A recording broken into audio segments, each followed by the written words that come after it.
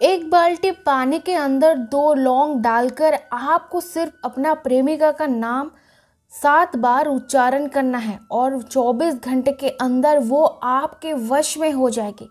अगर आप किसी विवाहित औरत या लड़की को बेशुमार मोहब्बत करते हैं और आप उसको पाना चाहते हैं तो सिर्फ ये टोटका आपको शुक्रवार के दिन करना है और वो आपके वश में हो जाएगी।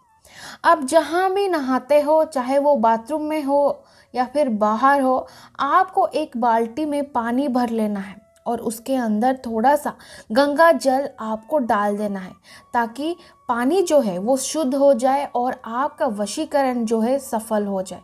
अब आपको क्या करना है, आपको 7 बार आपका प्रेमिका का नाम लेना है, जिसको आप मोहब्बत करते हैं, जिसको आप पाना चाहते हैं, जिसको आप वशीभूत करना चाहते हैं। मान लीजिए उसका नाम है प्रियंका।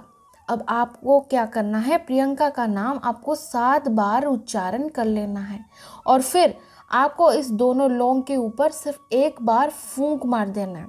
फिर लौंग को आपको पानी में डाल के रखना है आधा घंटा के लिए। आधा घंटे के बाद आपको क्या करना है, उसी पानी में आपको नहाना है और नहाते वक्त आपको इस मंत्र का 3 बार उच्चारण करना है, सिर्फ 3 बार। देखिए मंत्र है ओम गंगा स्नानं वशीभूताय अमुकी फट स्वाहा। अमुकी जो है इसकी जगह पे आपको उस औरत या लड़की का नाम लेना है जिसको आप अपने वश में करना चाहते हैं। बस इतना करना है। इसके कटने के 24 घंटे के अंदर ही अंदर वो औरत या लड़की आपके लिए बेचैन हो जाएगी। याद रखिए ये टोटका जो है इसको सुबह के 10 से लेके दिन के 2 बजे के अंदर आपको करना है।